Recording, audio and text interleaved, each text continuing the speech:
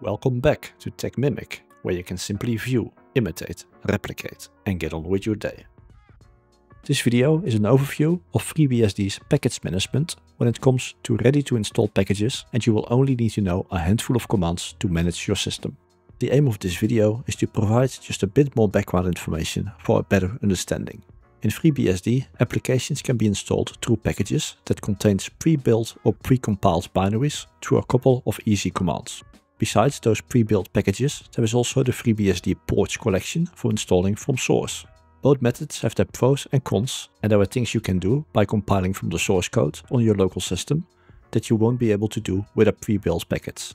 But for the majority of us, and in most use cases, just installing a package from FreeBSD's repository will do the job. A package typically contains pre-compiled binaries, configuration files and documentation. Packages can be manipulated with the FreeBSD pkg command that stands for Package Management System. pkg provides the interface for this and simplifies the process. It also includes automatic dependency management. And as mentioned, just a handful of commands will go a long way.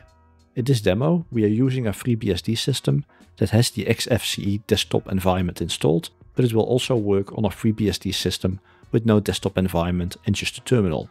Also, the XFCE terminal has been pimped out a little bit, just to make it look better. There will be links to the related videos in the description for your convenience. And lastly, sudo is enabled, and again a link is available. Now let's start with a very simple example. We would like to run neofetch, which is at the moment not installed, resulting in command not found. You can install a package with the pkg install command, in this case sudo pkg install neofetch. You might have issued this command following a tutorial many times before without further thought, but what is actually going on? It will by default start with an update of the FreeBSD repository catalog to make sure it is up to date. The integrity will be checked. Then it lists the packages that will be affected or will be installed, the number of packages, and if available, the file size. Then we are asked to proceed, and by answering Y for yes, the actual package will be downloaded or fetched from the repository and the package will be installed. If there are dependency packages, they will also be mentioned, fetched and installed. All of the before is the default out-of-the-box behavior of the pkg install command, and with various command line options this behavior can be manipulated. For example, if I don't want to confirm the package installation with Y, but I would like to continue straight away, add the -y option. This is useful if you are creating an unattended installation. Let's do this for the hstop package. Sudo pkg install -y hstop. Also, you can install multiple packages at once just by adding them and place a space between the package names. Sudo pkg install neofetch hstop. In this case, it lists the packages and the total number of packages to be installed is now 2. For the remainder of this video, I'm now going to show you different examples with the corresponding commands, but without all sorts of history, background information and possibly unnecessary technicalities that you might not be interested in if you just want to get a job done or if you simply like to see a quick overview. There is not necessarily a logical order in the commands, so my apologies for that. So, we've already seen how to install a package with the pkg install command. For removing a package, you have two options that serve the exact same purpose. You can remove a package with sudo pkg remove or delete, both will work, sudo pkg remove neofetch. Again, you can specify multiple packages at once or play with the various options, but I won't keep mentioning this going forward. There are just many possibilities for every command. The install and remove commands we have seen so far would assume that you know the exact name of the package, but if you don't know that, you can search the repository for a keyword with pkg search and then your keyword. This will generate a list of packages with the package name and a short description. Add -o to the pkg search command to see the category the package belongs to. To study the details of an already installed package, use the pkg info command. This will include the package name, version, when it was installed, the origin and the category, some links and maintainer information, some comments, the size, possible dependencies, and a short description. If you omit the package name, so just pkg info, you will get a long list of all the installed packages with their version and again a short description. Use grep to filter down the list.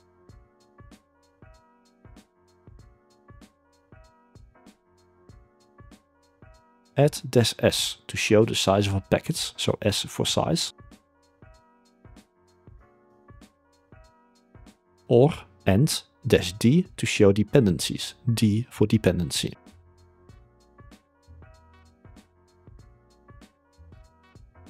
If you don't want to install a package straight away, but you want to collect your packages and then save them offline for installation later, use the pkg fetch command.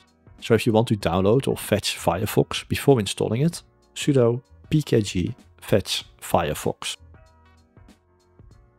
Notice that it now reads new packages to be fetched instead of installed.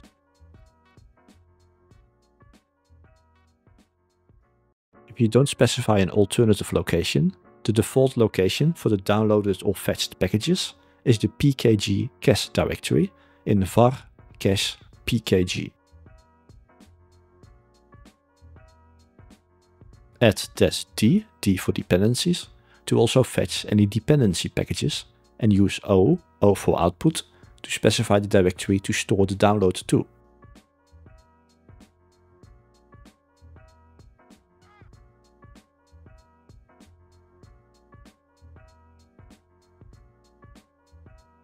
And everything will be contained in a directory in the output location specified. Here the packages are stored in the .pkg format, and sometimes a package can also be in the .txz format, depending on the source they were acquired from. When it is time to install the earlier download packages, install them with the pkg add command. Sudo pkg add firefox.pkg.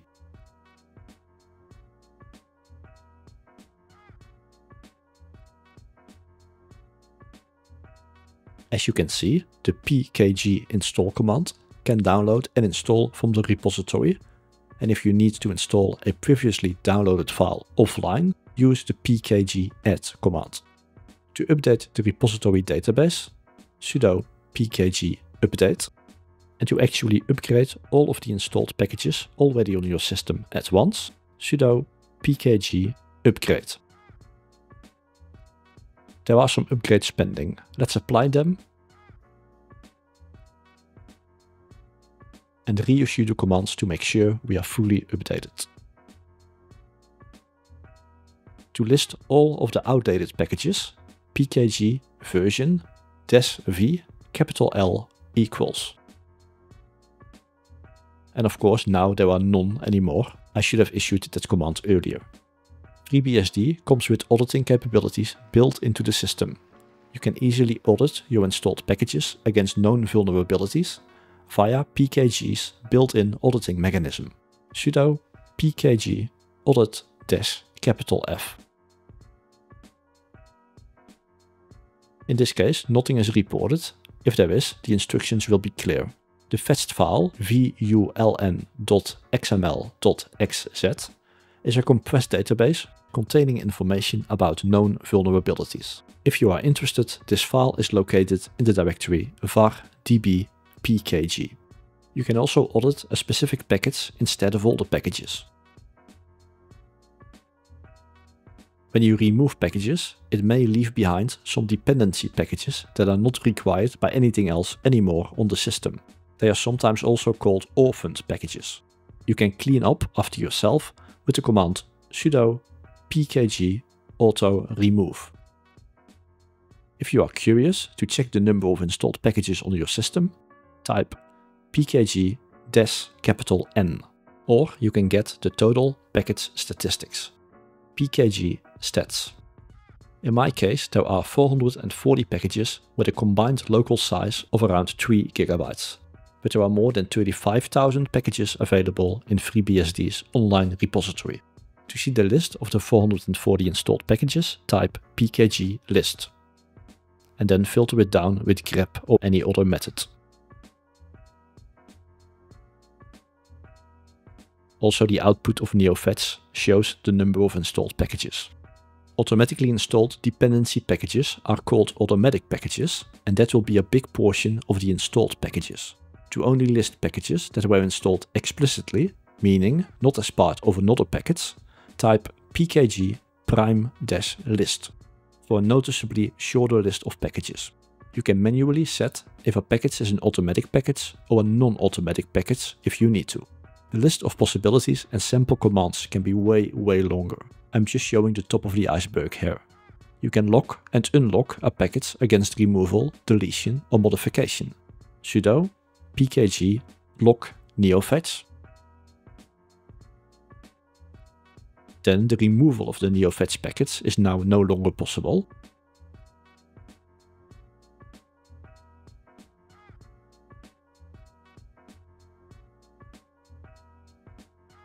So let's unlock it again.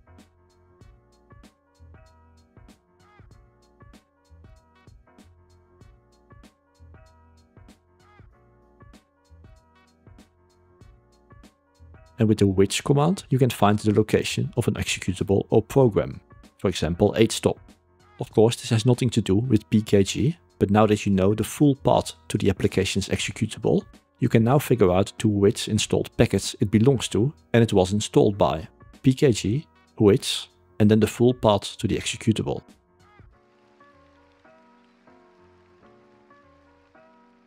All the downloaded packages are, by default, in var cache pkg.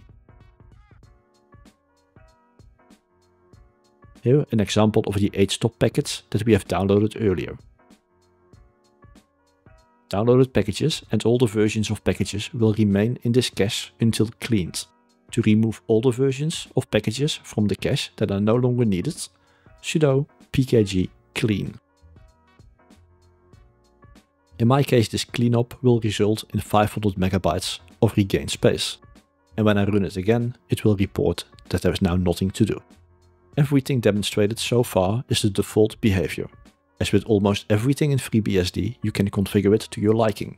The behavior of pkg is managed through the optional file pkg.conf, which is located in user local etc.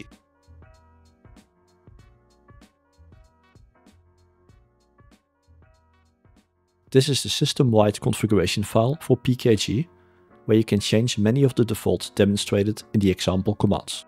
You can set the repository to be used, custom cache directories, quiet mode, mirrors, log actions, verbose output, and much more. More information can also be found in the pkg.conf man page. Of course, and not mentioned so far, also the pkg command itself has an extensive man page and a help facility. Try man pkg, pkg help,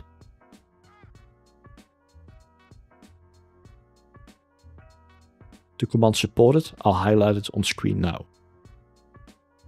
For example, pkg help install for a specific section. And lastly, to show the version of pkg on your system, type pkg-v.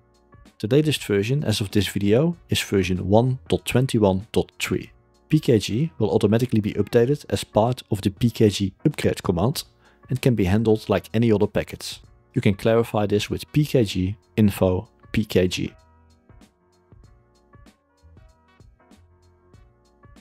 That's it. Hope it helped, and if it did, please like the video and keep it up. Until next time, bye!